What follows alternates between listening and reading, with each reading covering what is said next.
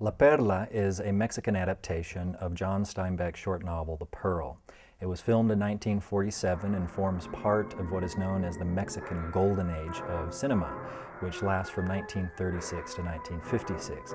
During that 20-year period, Mexico's film industry was very popular, not only in Mexico, but also throughout Latin America and in such faraway places as Czechoslovakia. The idea during this period was to create films that presented an alternative to the Hollywood style and Hollywood films that were so popular throughout much of the world. The cinematography in particular is quite interesting. The film won a Golden Globe for cinematography in 1949.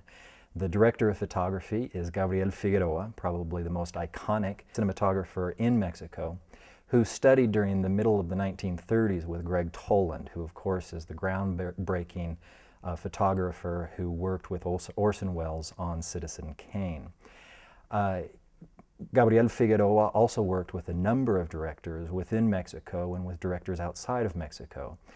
He worked a number of times with the Spanish director Luis Buñuel, for example, who was in exile in Mexico, and also worked with a number of North American directors, including John Ford and John Huston. His most productive participation with a director was probably with Emilio Fernández, often known as El Indio, Emilio El Indio Fernández. Together they worked for over 12 years and produced 23 films. Many critics will suggest that their style together best represents the style of the Mexican Golden Age of cinematography.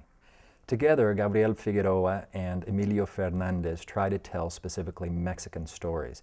You'll notice the location, the people, the objects, the places is a representation of a Mexican reality, although that also represents one of the major complaints about the Fernández-Figueroa style, and that is that frequently the Mexico that these two artists present is not one that is very real. It feels more like a picture postcard representation, a very stylized representation of what Mexico would look like. If we generalize, we can suggest that most films fall in the middle of two poles, formalism and realism.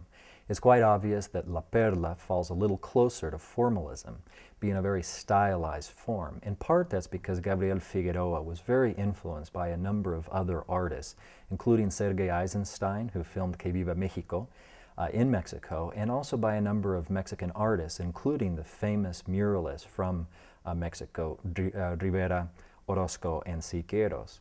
In other words, often Figueroa's style feels closer to still photography or painting than to moving pictures.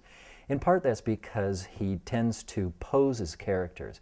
In the very important first scene in which the native population, the villagers, are looking out to the ocean, they seem very stiff. That's not bad acting, that's part of the style. It's very intentional.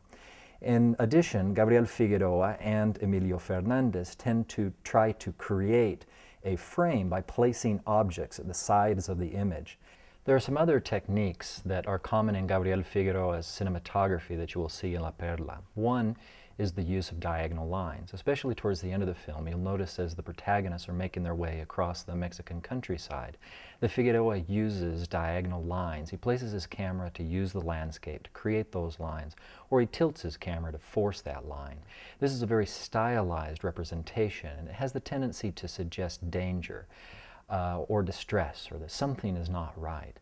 Some other possibilities are the use of dialectical elements, for example, light versus dark, sky versus land, man versus woman.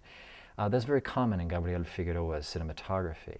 He also tends to use deep focus, which is something that he learned working with Greg Toland.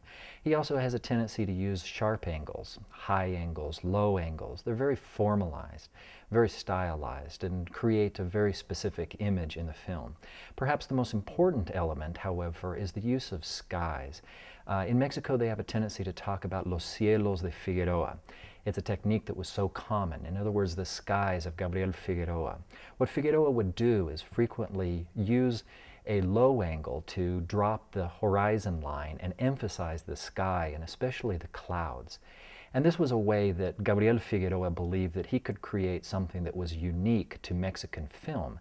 He had a tendency to want to follow Hollywood in some aspects, but also to break from Hollywood.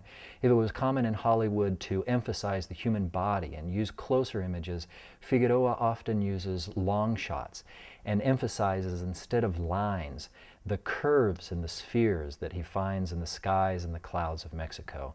Look for Gabriel Figueroa's skies and enjoy La Perla, especially the photography, as an outstanding example of the films of the 20-year period of the golden age of Mexican film, and also as an excellent example of the style that was created by Gabriel Figueroa and Emilio Fernandez.